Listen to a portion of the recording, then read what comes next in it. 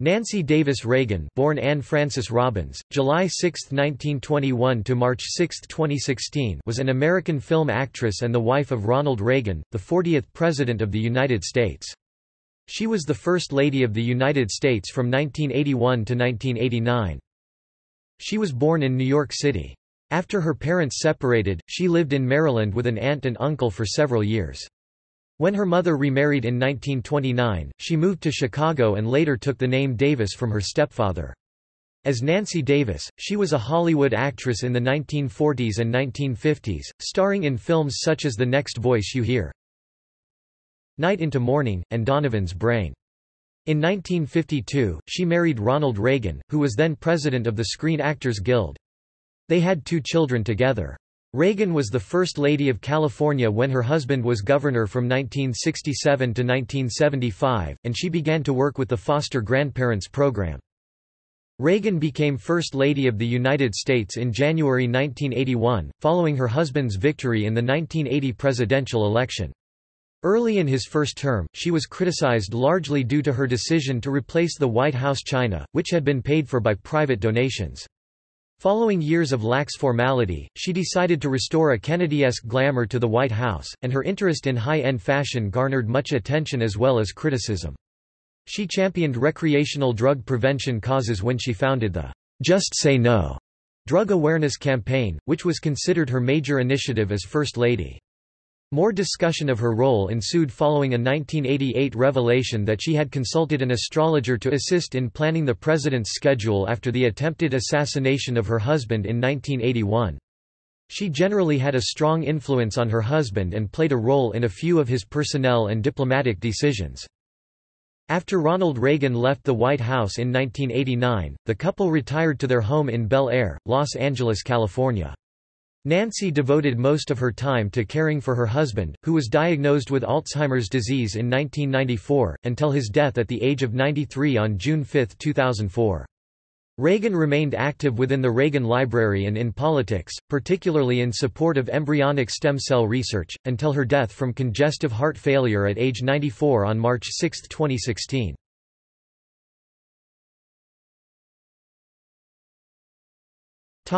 Early life and education.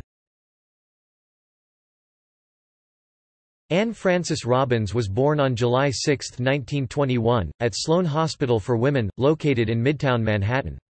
She was the only child of Kenneth Seymour Robbins (1894–1972), a farmer-turned-car salesman who had been born into a once prosperous family, and his actress wife, Edith Prescott Luckett (1888–1987).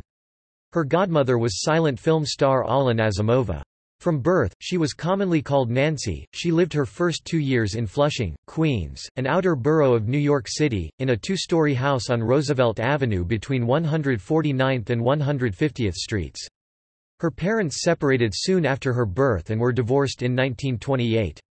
After their separation, her mother traveled the country to pursue acting jobs, and Robbins was raised in Bethesda, Maryland, for 6 years by her aunt, Virginia Luckett, and uncle, Audley Galbraith.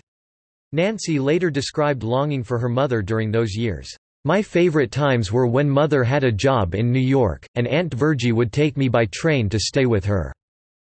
In 1929, her mother married Loyal Edward Davis (1896–1982), a prominent conservative neurosurgeon who moved the family to Chicago. Nancy and her stepfather got along very well. She later wrote that he was a man of great integrity who exemplified old-fashioned values. He formally adopted her in 1935, and she would always refer to him as her father. At the time of the adoption, her name was legally changed to Nancy Davis.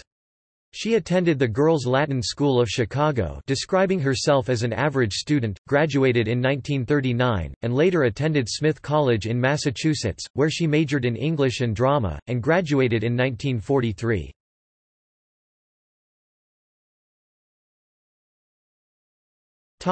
Acting career. In 1940, a young Davis had appeared as a National Foundation for Infantile Paralysis volunteer in a memorable short subject shown in movie theaters to raise donations for the crusade against polio. The crippler featured a sinister figure spreading over playgrounds and farms, laughing over its victims, until finally dispelled by the volunteer. It was very effective in raising contributions. Following her graduation from college, Davis held jobs in Chicago as a sales clerk in Marshall Field's department store and as a nurse's aide. With the help of her mother's colleagues in theater, including Zasu Pitts, Walter Houston, and Spencer Tracy, she pursued a professional career as an actress. She first gained a part in Pitt's 1945 road tour of Ramshackle Inn, moving to New York City. She landed the role of C.T. Chun, a lady-in-waiting, in the 1946 Broadway musical about the Orient, Lute Song, starring Mary Martin and a pre-fame Yul Brynner. The show's producer told her, "You look like you could be Chinese." After passing a screen test, she moved to California and signed a 7-year contract with Metro-Goldwyn-Mayer Studios Inc. (MGM) in 1949. She later remarked, "Joining Metro was like walking into a dream world." Her combination of attractive appearance, centered on her large eyes, and somewhat distant and understated manner made her hard at first for MGM to cast and publicize. Davis appeared in 11 feature films, usually typecast as a loyal housewife, responsible young mother, or the steady woman. Jane Powell, Debbie Reynolds, Leslie Caron, and Janet Leigh were among the actresses with whom she competed for roles at MGM. Davis's film career began with small supporting roles in 2 films that were released in 1949, The Doctor and the Girl with Glenn Ford and East Side, West Side starring Barbara Stanwyck. She played a child psychiatrist in the film noir Shadow on the Wall 1950 with Ann Sothern and Zachary Scott. Her performance was called "beautiful and convincing" by New York Times critic A. H. Weiler. She co-starred in 1950's The Next Voice You Hear, playing a pregnant housewife who hears the voice of God from her radio. Influential reviewer Bosley Crowther of The New York Times wrote that, "Nancy Davis is delightful as a gentle, plain, and understanding wife." In 1951, Davis appeared in Night into Morning, her favorite screen role, a study of bereavement starring Ray Milland. Crowther said that Davis does nicely as the fiancée who is widowed herself and knows the loneliness of grief. While another noted critic, The Washington Post's Richard L. Coe, said Davis is splendid as the understanding widow. MGM released Davis from her contract in 1952. She sought a broader range of parts, but also married Reagan, keeping her professional name as Davis, and had her first child that year. She soon starred in the science fiction film Donovan's Brain 1953. Crowther said that Davis, playing the role of a possessed scientist's sadly baffled wife, walked through it all in stark confusion, in an utterly silly film. In her next-to-last movie, Hellcats of the Navy 1957, she played Nurse Lieutenant Helen Blair, and appeared in a film for the only time with her husband, playing what one critic called, "a housewife who came along for the ride." Another reviewer, however, stated that Davis plays her part satisfactorily, and "does well with what she has to work with." Author Gary Wills has said that Davis was generally underrated as an actress because her constrained part in Hellcats was her most widely seen performance.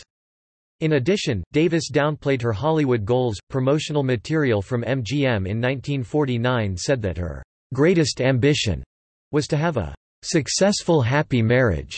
Decades later, in 1975, she would say, "I was never really a career woman but became one only because I hadn't found the man I wanted to marry. I couldn't sit around and do nothing, so I became an actress."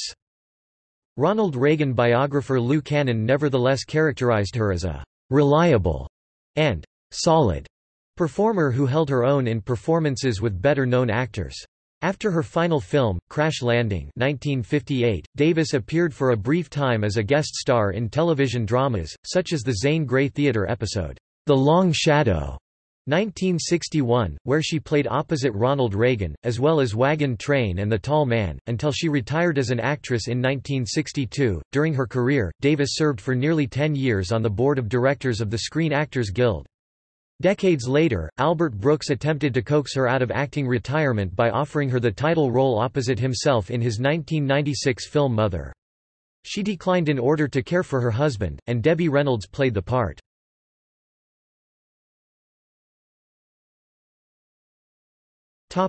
Marriage and family. During her Hollywood career, Davis dated many actors, including Clark Gable, Robert Stack, and Peter Lawford. She later called Gable the nicest of the stars she had met. On November 15, 1949, she met Ronald Reagan, who was then president of the Screen Actors Guild. She had noticed that her name had appeared on the Hollywood blacklist, and sought Ronald Reagan's help to maintain her employment as a Guild actress in Hollywood, and for assistance in having her name removed from the list. Ronald Reagan informed her that she had been confused with another actress of the same name. The two began dating and their relationship was the subject of many gossip columns. One Hollywood press account described their nightclub free times together as the romance of a couple who have no vices. Ronald Reagan was skeptical about marriage, however, following his painful 1949 divorce from Jane Wyman, and he still saw other women. After 3 years of dating, they eventually decided to marry while discussing the issue in the couple's favorite booth at Chasen's, a restaurant in Beverly Hills. They married on March 4, 1952, at the Little Brown Church in the San Fernando Valley of Los Angeles, in a simple and hastily arranged ceremony designed to avoid the press. The only people in attendance were fellow actor William Holden, the best man, and his wife, actress Brenda Marshall, the matron of honor. Nancy was perhaps already pregnant during the ceremony. The couple's first child, Patricia Ann Reagan, later better known by her professional name, Patty Davis, was born less than 8 months later on October 21, 1952. Their son, Ronald Prescott Reagan, later better known as Ron Reagan, was born 6 years later on May 20, 1958. Reagan also became stepmother to Maureen Reagan (1941–2001) and Michael Reagan, born 1945, her husband's children from his first marriage to Jane Wyman. Observers described Nancy and Ronald's relationship as intimate. As President and First Lady, the Reagans were reported to display their affection frequently, with one press secretary noting, "They never took each other for granted. They never stopped courting." Ronald often called Nancy, "Mommy." She called him, Ronnie. While the president was recuperating in the hospital after the 1981 assassination attempt, Nancy wrote in her diary, "Nothing can happen to my Ronnie. My life would be over." In a letter to Nancy, Ronald wrote, "Whatever I treasure and enjoy, all would be without meaning if I didn't have you." When her husband was afflicted with Alzheimer's disease in 1998, Nancy told Vanity Fair, "Our relationship is very special. We were very much in love and still are. When I say my life began with Ronnie, well, it's true. It did. I can't imagine life without him." Nancy was known for the focused and attentive look, termed the gaze, that she fastened upon her husband during his speeches and appearances. President Reagan's death in June 2004 ended what Charlton Heston called the greatest love affair in the history of the American presidency. Nancy's relationship with her children was not always as close as the bond with her husband.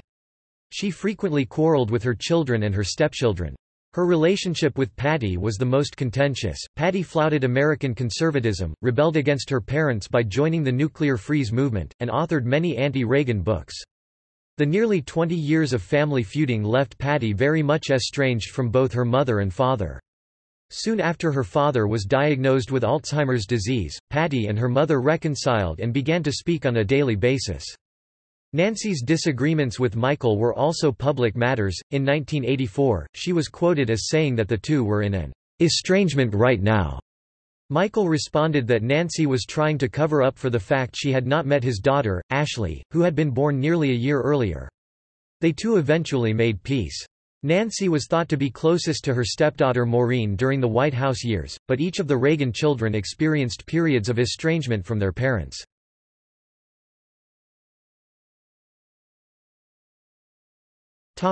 First Lady of California. Nancy Reagan was First Lady of California during her husband's 2 terms as governor. She disliked living in the state capital of Sacramento, which lacked the excitement, social life, and mild climate to which she was accustomed in Los Angeles. She first attracted controversy early in 1967, when, after 4 months' residence in the California governor's mansion in Sacramento, she moved her family into a wealthy suburb, because fire officials had labeled the mansion as a fire trap. Though the Reagans leased the new house at their expense, the move was viewed as snobbish when the matter was brought to the attention of the greater public. Reagan defended her actions as being for the good of her family, a judgment with which her husband readily agreed. Friends of the family later helped support the cost of the leased house, while Reagan supervised construction of a new ranch-style governor's residence in nearby Carmichael. The new residence was finished just as Ronald Reagan left office in 1975, but his successor, Jerry Brown, refused to live there. It was sold in 1982, and California governors lived in improvised arrangements until Brown moved into the governor's mansion in 2015. In 1967, Governor Reagan appointed his wife to the California Arts Commission, and a year later she was named Los Angeles Times Woman of the Year. In its profile, the Times labeled her a model first lady.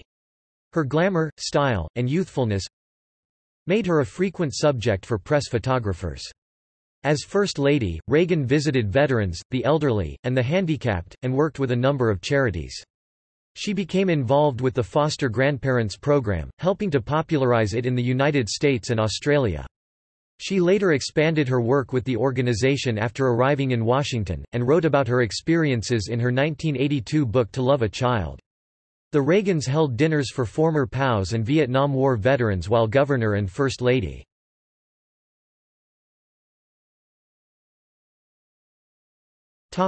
Role in 1976 and 1980 presidential campaigns. Governor Reagan's term ended in 1975, and he did not run for a third. Instead, he met with advisers to discuss a possible bid for the presidency in 1976, challenging incumbent President Gerald Ford. Ronald still needed to convince a reluctant Nancy before running, however. She feared for her husband's health and his career as a whole, though she felt that he was the right man for the job and eventually approved. Nancy took on a more traditional role in the campaign, holding coffees, luncheons, and talks, with senior citizens. With that, she oversaw personnel, monitored her husband's schedule, and occasionally provided press conferences. The 1976 campaign included the so-called Battle of the Queens, contrasting Nancy with First Lady Betty Ford. They both spoke out over the course of the campaign on similar issues, but with different approaches. Nancy was particularly upset by the warmonger image that the Ford campaign had drawn of her husband. Though he lost the 1976 Republican nomination, Ronald Reagan ran again for the presidency in 1980, and succeeded in winning the nomination and election. During this second campaign, Nancy played a very prominent role, and her management of staff became more apparent. She organized a meeting among feuding campaign managers John Sears and Michael Deaver, and her husband, which resulted in Deaver leaving the campaign and Sears being given full control. After the Reagan camp lost the Iowa caucus and fell behind in New Hampshire polls, Nancy organized a second meeting and decided it was time to fire Sears and his associates. She gave Sears a copy of the press release announcing his dismissal. Her influence on her husband became particularly notable. Her presence at rallies, luncheons, and receptions increased his confidence.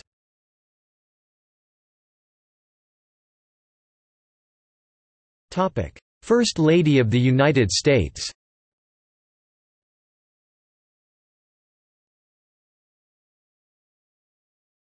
Topic: White House glamour.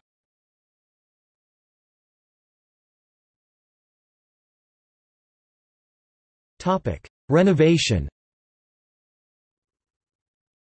Reagan became the First Lady of the United States when Ronald Reagan was inaugurated as president in January 1981. Early in her husband's presidency, Reagan stated her desire to create a more suitable first home in the White House, as the building had fallen into a state of disrepair following years of neglect. White House aide Michael Deaver described the second and third floor family residence as having cracked plaster walls, chipped paint, and beaten-up floors. Rather than use government funds to renovate and redecorate, she sought private donations. In 1981, Reagan directed a major renovation of several White House rooms, including all of the second and third floors and rooms adjacent to the Oval Office, including the press briefing room. The renovation included repainting walls, refinishing floors, repairing fireplaces, and replacing antique pipes, windows, and wires. The closet in the master bedroom was converted into a beauty parlor and dressing room, and the west bedroom was made into a small gymnasium. The First Lady secured the assistance of renowned interior designer Ted Graeber, popular with affluent West Coast social figures, to redecorate the family living quarters. A Chinese pattern, hand-painted wallpaper was added to the master bedroom. Family furniture was placed in the president's private study. The First Lady and her designer retrieved a number of White House antiques, which had been in storage, and placed them throughout the mansion. In addition, many of Reagan's own collectibles were put out for display, including around 25 Limoges boxes, as well as some porcelain eggs and a collection of plates. The extensive redecoration was paid for by private donations. Many significant and long-lasting changes occurred as a result of the renovation and refurbishment, of which Reagan said, "This house belongs to all Americans, and I want it to be something of which they can be proud." The renovations received some criticisms for being funded by tax-deductible donations, meaning some of it eventually did indirectly come from the tax-paying public.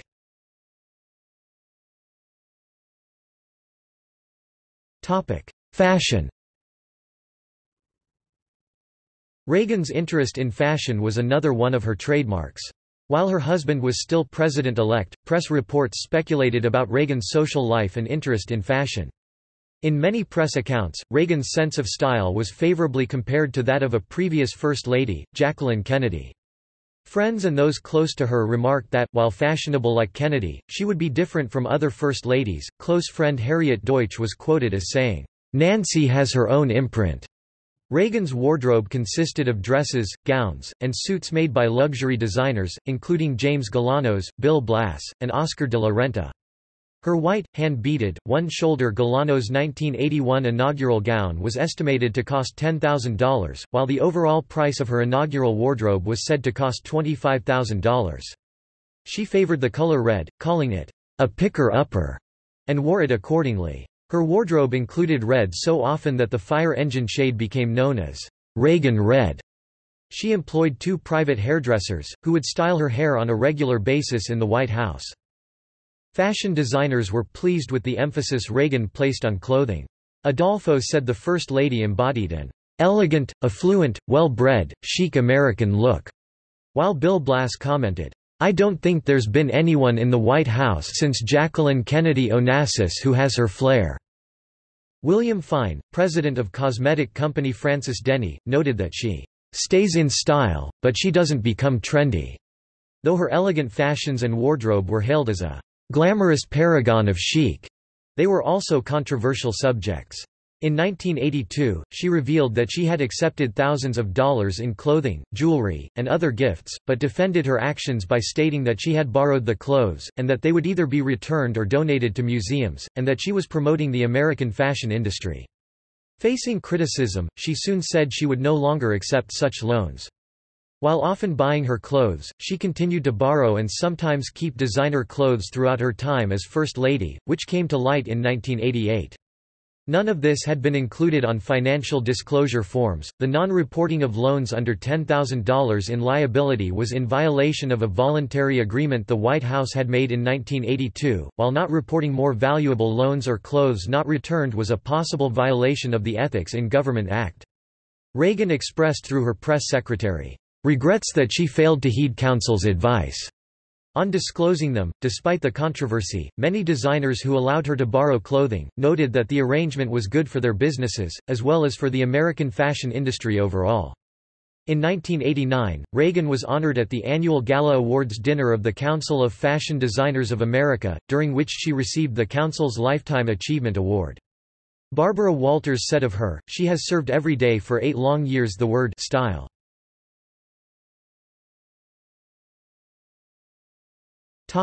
Elegance and formality. Approximately a year into her husband's first term, Nancy explored the idea of ordering new state China service for the White House. A full China service had not been purchased since the Truman administration in the 1940s, as only a partial service was ordered in the Johnson administration. She was quoted as saying, "The White House really badly needs China." Working with Lenox, the primary porcelain manufacturer in America, the First Lady chose a design scheme of a red with etched gold band, bordering the scarlet and cream-colored ivory plates with a raised presidential seal etched in gold in the center. The full service comprised 4,370 pieces, with 19 pieces per individual set. The service totaled $209,508. Although it was paid for by private donations, some from the private J.P. Knapp Foundation, the purchase generated quite a controversy, for it was ordered at a time when the nation was undergoing an economic recession. Furthermore, news of the China purchase emerged at the same time that her husband's administration had proposed school lunch regulations that would allow ketchup to be counted as a vegetable. The new China, White House renovations, expensive clothing, and her attendance at the wedding of Charles and Diana, Prince and Princess of Wales, gave her an aura of being out of touch with the American people during the recession. This built upon the reputation she had coming to Washington, wherein many people concluded that Reagan was a vain and shallow woman, and her taste for splendor inspired the derogatory nickname, Queen Nancy. While Jacqueline Kennedy had also faced some press criticism for her spending habits, Reagan's treatment was much more consistent and negative. In an attempt to deflect the criticism, she self-deprecatingly donned a baglady costume at the 1982 Gridiron Dinner and sang, "Second-hand Clothes," mimicking the song, "Second-Hand Rose." The skit helped to restore her reputation. Reagan reflected on the criticisms in her 1989 autobiography, My Turn. She described lunching with former Democratic National Committee Chairman Robert S. Strauss, wherein Strauss said to her, "When you first came to town, Nancy, I didn't like you at all. But after I got to know you, I changed my mind and said, she's some broad." Reagan responded, "Bob, based on the press reports I read then, I wouldn't have liked me either." After the presidency of Jimmy Carter, who dramatically reduced the formality of presidential functions, Reagan brought a Kennedy-esque glamour back into the White House. She hosted 56 state dinners over 8 years. She remarked that hosting the dinners is the easiest thing in the world. You don't have to do anything. Just have a good time and do a little business. And that's the way Washington works.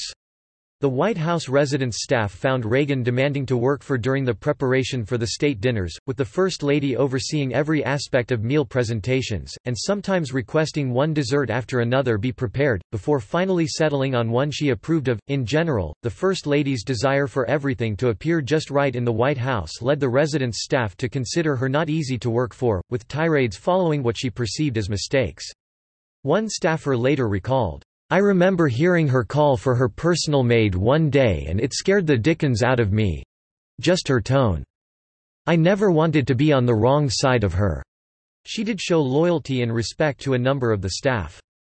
In particular, she came to the public defense of a maid who was indicted on charges of helping to smuggle ammunition to Paraguay, providing an affidavit to the maid's good character even though it was politically inopportune to do so at the time of the Iran-Contra affair. Charges were subsequently dropped, and the maid returned to work at the White House. In 1987, Mikhail Gorbachev became the first Soviet leader to visit Washington, D.C. since Nikita Khrushchev made the trip in 1959 at the height of the Cold War. Nancy was in charge of planning and hosting the important and highly anticipated state dinner, with the goal to impress both the Soviet leader and especially his wife Raisa Gorbachova. After the meal, she recruited pianist Van Cliburn to play a rendition of "Moscow Nights" for the Soviet delegation, to which Mikhail and Raisa broke out into song. Secretary of State George P. Shultz later commented on the evening, saying, "We felt the ice of the Cold War crumbling." Reagan concluded, "It was a perfect ending for one of the great evenings of my husband's presidency."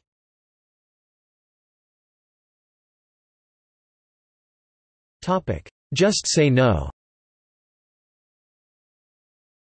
The First Lady launched the Just Say No drug awareness campaign in 1982, which was her primary project and major initiative as First Lady. Reagan first became aware of the need to educate young people about drugs during a 1980 campaign stop in Daytop Village, New York. She remarked in 1981 that, "Understanding what drugs can do to your children, understanding peer pressure and understanding why they turn to drugs is the first step in solving the problem." Her campaign focused on drug education and informing the youth of the danger of drug abuse. In 1982, Reagan was asked by a schoolgirl what to do when offered drugs. Reagan responded, "Just say no."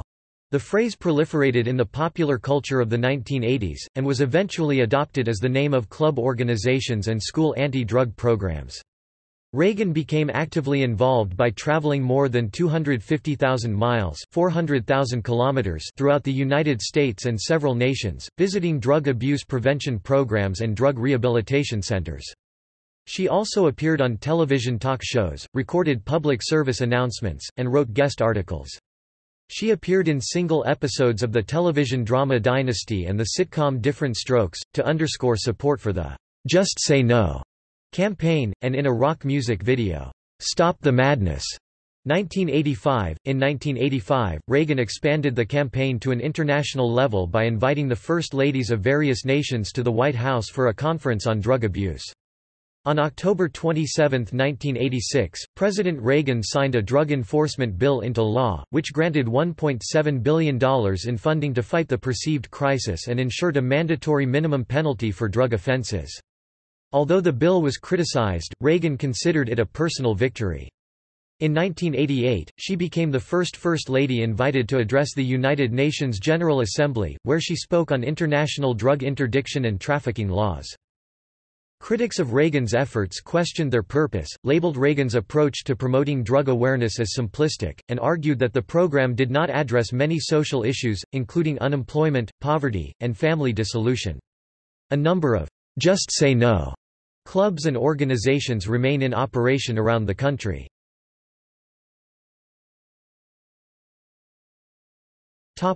Her husband's protector. Reagan assumed the role of unofficial protector for her husband after the attempted assassination of him in 1981. On March 30 of that year, President Reagan and 3 others were shot by troubled 25-year-old John Hinckley Jr. as they left the Washington Hilton Hotel. Nancy was alerted and arrived at George Washington University Hospital, where the president was hospitalized. She recalled having seen emergency rooms before, but I had never seen one like this, with my husband in it. She was escorted into a waiting room, and when granted access to see her husband, he quipped to her, "Honey, I forgot to duck," borrowing the defeated boxer Jack Dempsey's jest to his wife. An early example of the First Lady's protective nature occurred when Senator Strom Thurmond entered the president's hospital room that day in March, passing the Secret Service detail by claiming he was the president's close friend, presumably to acquire media attention. Nancy was outraged and demanded he leave. While the president recuperated in the hospital, the First Lady slept with one of his shirts to be comforted by the scent. When Ronald Reagan was released from the hospital on April 12, she escorted him back to the White House. Press accounts framed Reagan as her husband's chief protector, an extension of their general initial framing of her as a helpmate and a Cold War domestic ideal. As it happened, the day after her husband was shot, Reagan fell off a chair while trying to take down a picture to bring to him in the hospital. She suffered several broken ribs, but was determined to not reveal it publicly.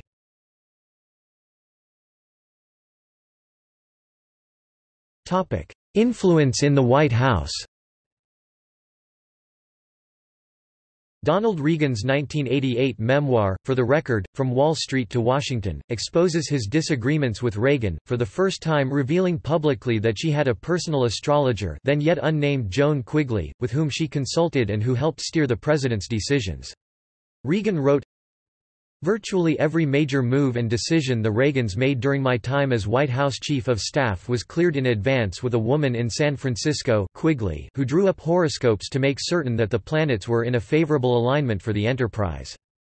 Nancy Reagan stated in her memoirs, "I felt panicky every time Ronald Reagan left the White House," following the assassination attempt, and made it her concern to know her husband's schedule, the events he would be attending, and with whom.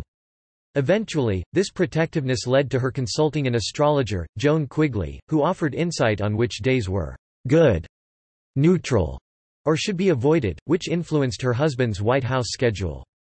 Days were color-coded according to the astrologer's advice to discern precisely which days and times would be optimal for the president's safety and success. The White House Chief of Staff, Donald Reagan, grew frustrated with this regimen, which created friction between him and the First Lady.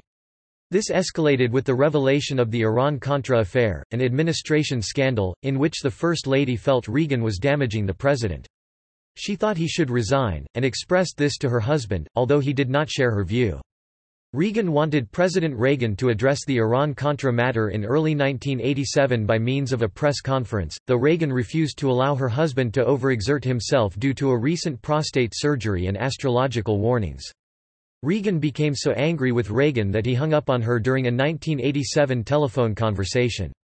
According to the recollections of ABC News correspondent Sam Donaldson, when the president heard of this treatment, he demanded—and eventually received—Reagan's resignation.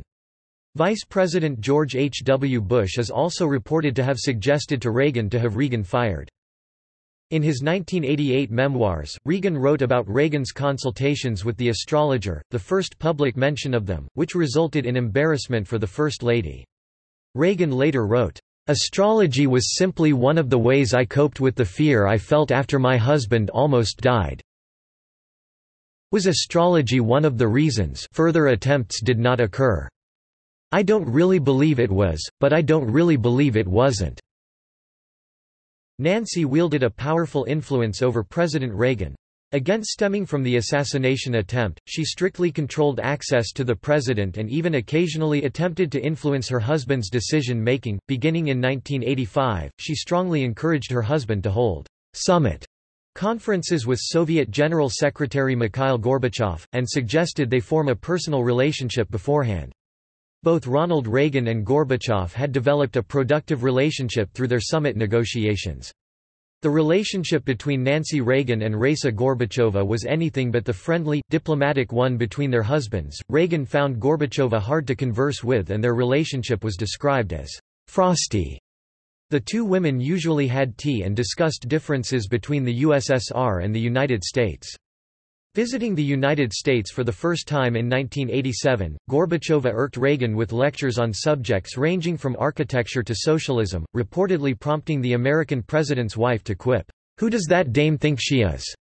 Press framing of Reagan changed from that of just helpmate and protector to someone with hidden power. As the image of her as a political interloper grew, she sought to explicitly deny that she was the power behind the throne. At the end of her time as First Lady, however, she said that her husband had not been well served by his staff.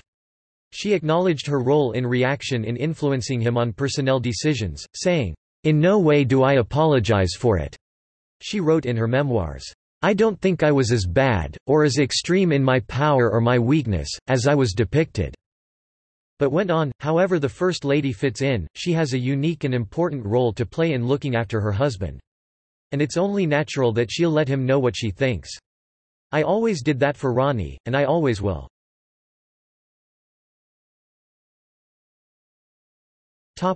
Breast cancer. In October 1987, a mammogram detected a lesion in Reagan's left breast and she was subsequently diagnosed with breast cancer. She chose to undergo a mastectomy rather than a lumpectomy, and the breast was removed on October 17, 1987. 10 days after the operation, her 99-year-old mother, Edith Luckett Davis, died in Phoenix, Arizona, leading Reagan to dub the period, "a terrible month." After the surgery, more women across the country had mammograms, which exemplified the influence that the First Lady possessed.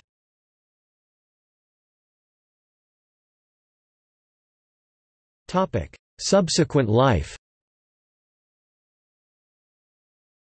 Though Reagan was a controversial First Lady, 56% of Americans had a favorable opinion of her when her husband left office on January 20, 1989, with 18% having an unfavorable opinion, and the balance not giving an opinion. Compared to fellow First Ladies when their husbands left office, Reagan's approval was higher than those of Rosalind Carter and Hillary Clinton. However, she was less popular than Barbara Bush, and her disapproval rating was double that of Carter's. Upon leaving the White House, the couple returned to California, where they purchased a home in the wealthy Eastgate Old Bel Air neighborhood of Bel Air, Los Angeles, dividing their time between Bel Air and the Reagan Ranch in Santa Barbara, California. Ronald and Nancy regularly attended the Bel Air Church as well. After leaving Washington, Reagan made numerous public appearances, many on behalf of her husband.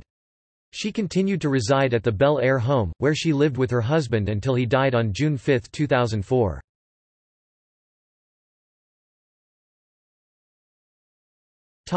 Early post-White House activities. In late 1989, the former First Lady established the Nancy Reagan Foundation, which aimed to continue to educate people about the dangers of substance abuse. The foundation teamed with the Best Foundation for a Drug-Free Tomorrow in 1994, and developed the Nancy Reagan After-School program. She continued to travel around the United States, speaking out against drug and alcohol abuse.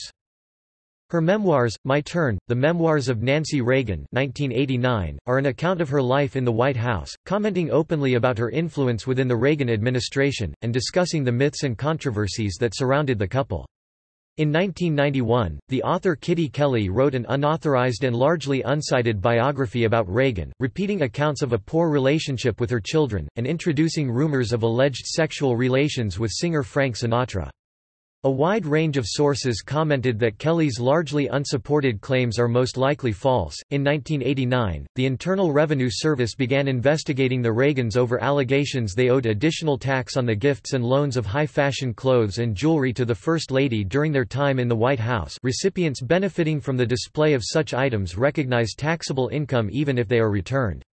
In 1992, the IRS determined the Reagans had failed to include some $3 million worth of fashion items between 1983 and 1988 on their tax returns. They were billed for a large amount of back taxes and interest, which was subsequently paid. After President Reagan revealed that he had been diagnosed with Alzheimer's disease in 1994, she made herself his primary caregiver, and became actively involved with the National Alzheimer's Association and its affiliate, the Ronald and Nancy Reagan Research Institute in Chicago, Illinois. In April 1997, Nancy Reagan joined President Bill Clinton and former Presidents Ford and Bush in signing the Summit Declaration of Commitment in advocating for participation by private citizens in solving domestic issues within the United States. Nancy Reagan was awarded the Presidential Medal of Freedom, the nation's highest civilian honor, by President George W. Bush on July 9, 2002. President Reagan received his own Presidential Medal of Freedom in January 1993. Reagan and her husband were jointly awarded the Congressional Gold Medal on May 16, 2002, at the United States Capitol building, and were only the third President and First Lady to receive it. She accepted the medal on behalf of both of them. Funeral for President Reagan. Ronald Reagan died in their Bel Air home on June 5, 2004. During the 7-day state funeral, Nancy, accompanied by her children and military escort, led the nation in mourning. She kept a strong composure, traveling from her home to the Reagan Library for a memorial service, then to Washington, D.C., where her husband's body lay in state for 34 hours prior to a national funeral service in the Washington National Cathedral. She returned to the library in California for a sunset memorial service and interment, where, overcome with emotion, she lost her composure and cried in public for the first time during the week. After accepting the folded flag, she kissed the casket and mouthed, "I love you," before leaving. CNN journalist Wolf Blitzer said of Reagan during the week, "She's a very, very strong woman, even though she looks frail." She had directed the detailed planning of the funeral, which included scheduling all the major events and asking former President George H. W. Bush, as well as former British Prime Minister Margaret Thatcher, former Soviet Union leader Mikhail Gorbachev, and former Canadian Prime Minister Brian Mulroney to speak during the National Cathedral service. She paid very close attention to the details, something she had always done in her husband's life. Betsy Bloomingdale, one of Reagan's closest friends, stated, "She looks a little frail. But she is very strong inside. She is. She has the strength. She is doing her last thing for Ronnie. And she is going to get it right." The funeral marked her first major public appearance since she delivered a speech to the 1996 Republican National Convention on her husband's behalf. The funeral had a great impact on her public image. Following substantial criticism during her tenure as First Lady, she was seen somewhat as a national heroine, praised by many for supporting and caring for her husband while he suffered from Alzheimer's disease. U.S. News & World Report opined, after a decade in the shadows, a different, softer Nancy Reagan emerged.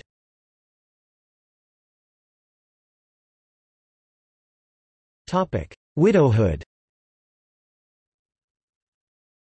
Following her husband's death, Reagan remained active in politics, particularly relating to stem cell research. Beginning in 2004, she favored what many consider to be the Democratic Party's position, and urged President George W. Bush to support federally funded embryonic stem cell research, in the hope that this science could lead to a cure for Alzheimer's disease. Although she failed to change the president's position, she did support his campaign for a second term. In 2005, Reagan was honored at a gala dinner at the Ronald Reagan Building in Washington, D.C., where guests included Dick Cheney, Harry Reid, and Condoleezza Rice. The event was her first major public appearance since her husband's funeral. When asked about her plans, Reagan shook her head and responded, "I don't know. I'll know when I'll know. But the Reagan Library is Ronnie, so that's where I spend my time."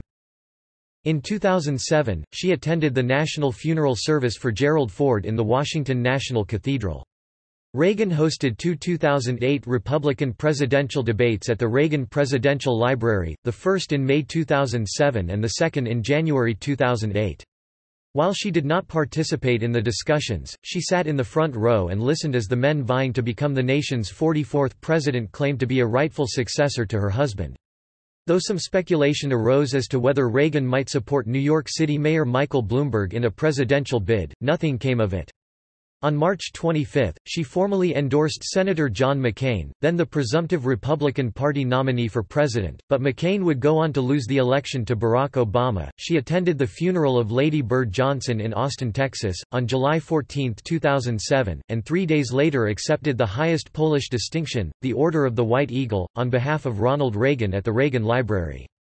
The Reagan Library opened the temporary exhibit, "Nancy Reagan, a First Lady's Style," which displayed over 80 designer dresses belonging to her. Reagan's health and well-being became a prominent concern in 2008. In February, she suffered a fall at her Bel Air home and was taken to St. John's Health Center in Santa Monica, California. Doctors reported that she did not break her hip as feared, and she was released from the hospital 2 days later. News commentators noted that Reagan's step had slowed significantly, as the following month she walked in very slow strides with John McCain.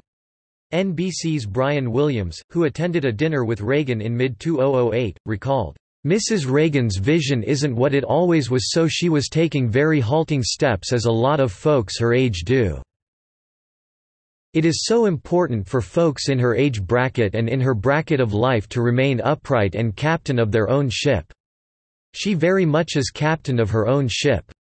As for her mental ability, Williams remarked, "She's as sharp as ever and enjoys a robust life with her friends in California, but falling is always a danger, of course. She's a very stoic, hardy person full of joy and excitement for life. She is not without opinions on politics and political types these days. She is, as most of her friends described her, a pistol." In October 2008, Reagan was admitted to Ronald Reagan UCLA Medical Center after falling at home. Doctors determined that the 87-year-old had fractured her pelvis and sacrum, and could recuperate at home with a regimen of physical therapy. As a result of her mishap, medical articles were published containing information on how to prevent falls. In January 2009, Reagan was said to be improving every day and starting to get out more and more. In March 2009, she praised President Barack Obama for reversing the ban on federally funded embryonic stem cell research. She traveled to Washington, D.C. in June 2009 to unveil a statue of her late husband in the Capitol Rotunda. She was also on hand as President Obama signed the Ronald Reagan Centennial Commission Act, and lunched privately with Michelle Obama. Reagan revealed in an interview with Vanity Fair that Michelle Obama had telephoned her for advice on living and entertaining in the White House. Following the death of Senator Ted Kennedy in August 2009, she said she was terribly saddened. "Given our political differences, people are sometimes surprised how close Ronnie and I have been to the Kennedy family. I will miss him." She attended the funeral of Betty Ford in Rancho Mirage, California. On July 12, 2011, Reagan hosted a 2012 Republican presidential debate at the Reagan Presidential Library on September 7, 2011. She suffered a fall in March 2012. 2 months later, she endured several broken ribs, which prevented her from attending a speech given by Paul Ryan in the Reagan Presidential Library in May 2012. Her spokesperson said, "Mrs. Reagan has been recovering slowly and has been adding a few appointments back onto her schedule, but was advised by her doctor today not to try and attend large events too far from home just yet." She endorsed Republican presidential candidate Mitt Romney on May 31, 2012, explaining that her husband would have liked Romney's business background and what she called, "strong principles." Following the death of former British Prime Minister Margaret Thatcher in April 2013, she stated, "The world has lost a true champion of freedom and democracy. Ronnie and I knew her as a dear and trusted friend, and I will miss her." Reagan was the second longest-lived First Lady of the United States, after Bess Truman, who died at the age of 97. Ronald Reagan was the fourth longest-lived president, trailing only Jimmy Carter, Gerald Ford, and George H. W. Bush.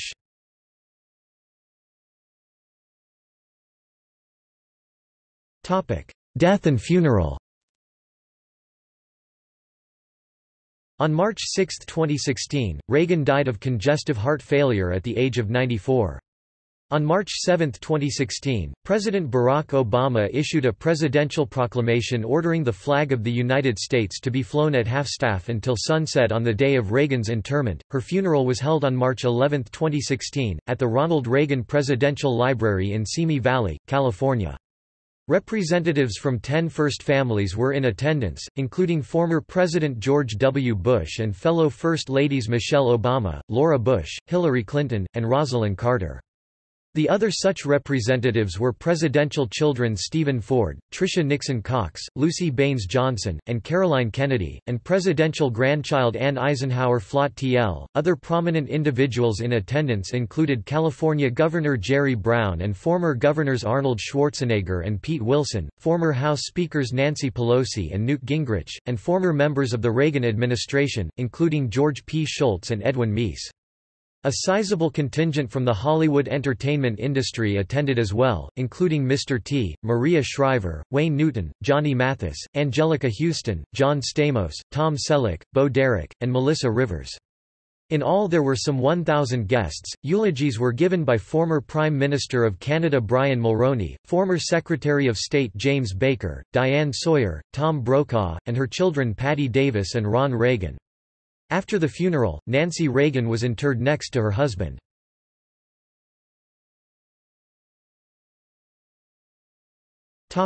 Awards and honors. As noted earlier, Nancy Reagan was awarded the Presidential Medal of Freedom in 2002 and the Congressional Gold Medal, in the same year.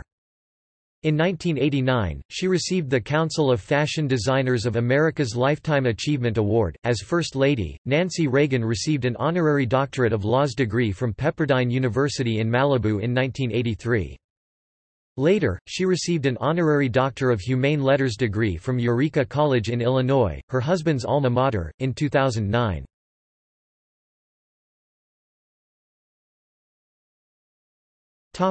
Filmography.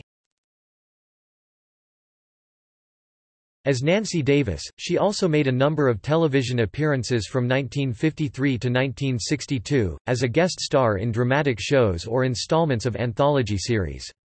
These included Ford Television Theater. Her first appearance with Ronald Reagan came during a 1953 episode titled, Firstborn. Schlitz Playhouse of Stars, Dick Powell's Zane Grey Theater, appearing with Ronald Reagan in the 1961 episode, The Long Shadow. Wagon Train, The Tall Man, and General Electric Theater hosted by Ronald Reagan.